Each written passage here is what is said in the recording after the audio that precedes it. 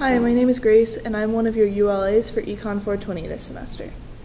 So this is the answer to practice problem number 6 in the MacroData practice problem set.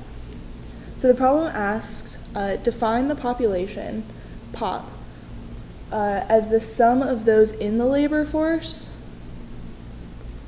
and those not in the labor force.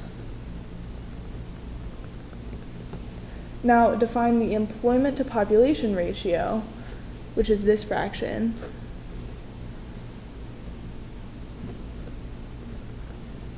as the fraction of the population that is employed.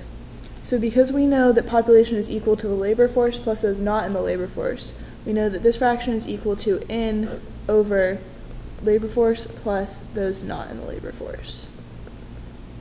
Now we know from class that the labor force is made up of those who are employed, which is N, and those who are unemployed, which is U.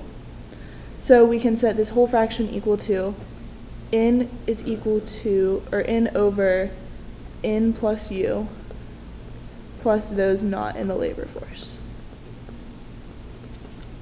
Now the rest of the problem asks, find an analytical expression to represent how the employment to population ratio changes with an increase in the number of unemployed individuals. You may assume that the number of employed, unemployed, and those not in the labor force are independent from one another for ease of exposition. So in order to solve that, we're going to find the partial derivative of this with respect to U.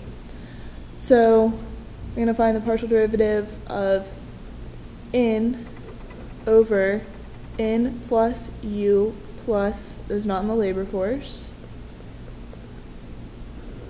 with respect to U. Now I think to make this a little bit easier, it helps if we can set the top part of that derivative as N times N plus U plus those not in the labor force to the -1. So that just means that it's on the bottom of the fraction. So you can approach this like a chain rule. You are going to move this to the front. So it's going to be negative N times N plus U plus NILF, and then subtract 1 to the -2nd power times the coefficient of U, which is just 1.